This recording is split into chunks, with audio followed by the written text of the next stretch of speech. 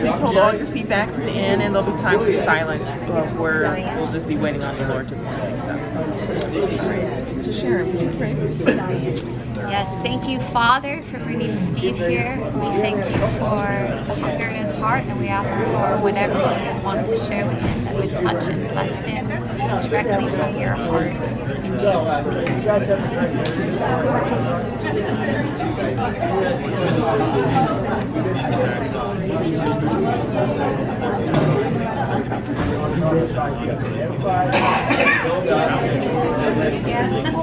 So we just want to speak into your life.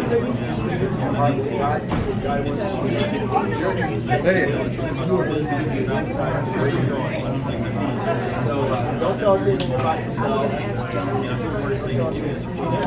Steve, I see that you're a doctor. You have an ability to diagnose. You have an ability to listen to people's symptoms and conditions, or even the symptoms and conditions of a situation, and pull out a diagnosis and pull out a prescription and a few solutions, even experimental if they need to be able to bring order and health and healing to a system. Along with that, I see you also have an ability to deal with selfishness of people. That self-centeredness that can be like the leaven that eats up the bread, the cancer that eats up the body. You have an ability to, with the character of Christ that has been formed in you, and with the word that is so strong in you, to remove and attack that selfish and self-centered nature that is that traps people, and that also is the thorns and the cares and the anxieties of the world. You have the ability to loose that off of them. Just like God. You've been around a while.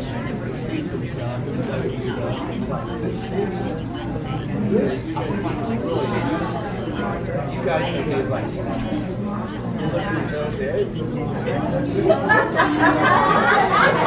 Steve, I believe that there have been some things that you've been building that may have come into some obstacles or some difficulty, and you're still persisting with them. But this time, there's going to be success.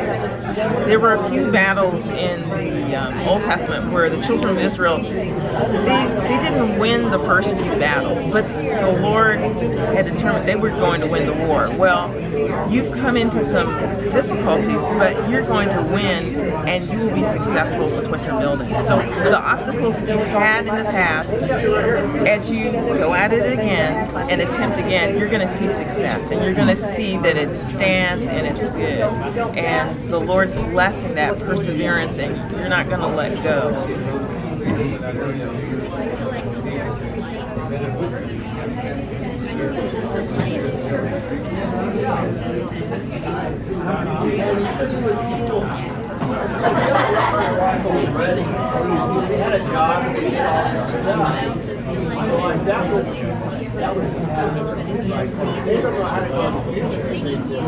Right before Angela shared that word, I saw a picture of you driving a gold tent peg deeper into the ground, and I believe the gold is the second time you're driving that tent peg into the ground, but it's the glory of the Lord. And I also got the sense of forgetting the woman's name in scripture, but the woman who kind of in stealth opened up and let the enemy in, and she drove the tent peg into the head of the enemy. And I think that in this time, the Lord's given you a discernment of the land, and that gold tent peg means now it is time to secure the borders, and it's going to be secured with the glory and the promises of the Lord, and the silver and the gold belong to the Lord.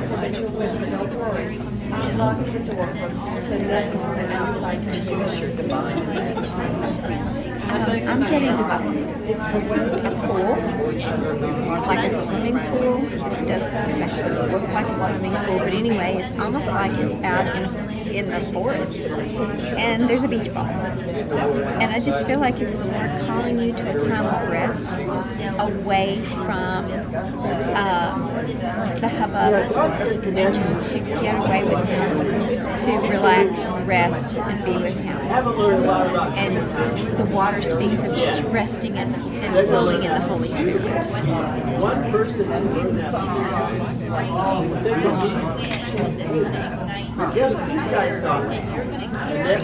with this repeated attempt,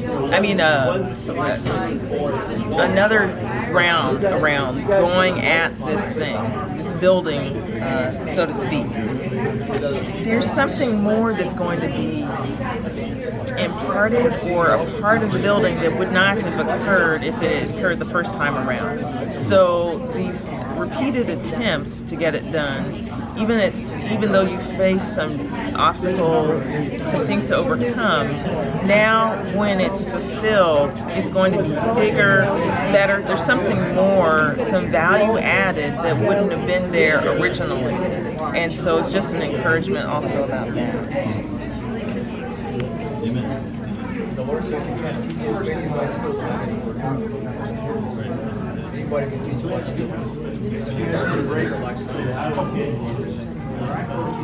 And it's also going to affect your relationships, close relationships around your family, relationships, close friends.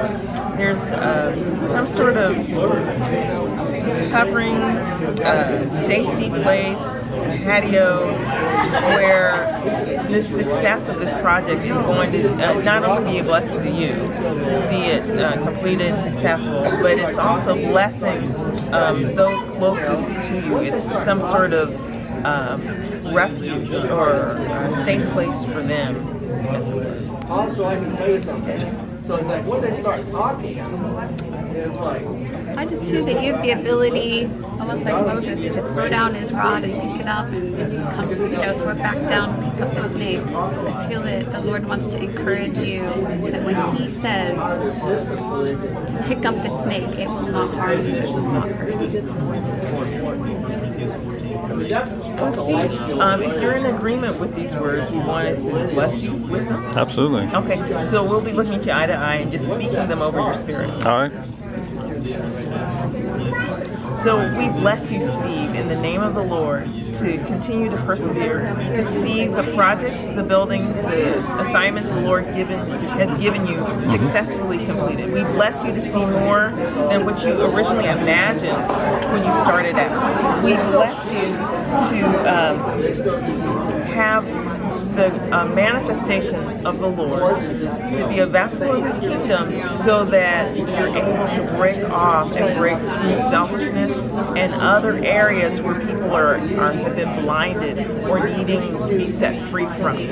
We bless you to manifest God's love in such a way that the walls come down of the others that He sent you to minister to. We also bless you for a time of peace and refreshing, and to be a blessing to those, especially your immediate family and friends. In Jesus' name. Amen.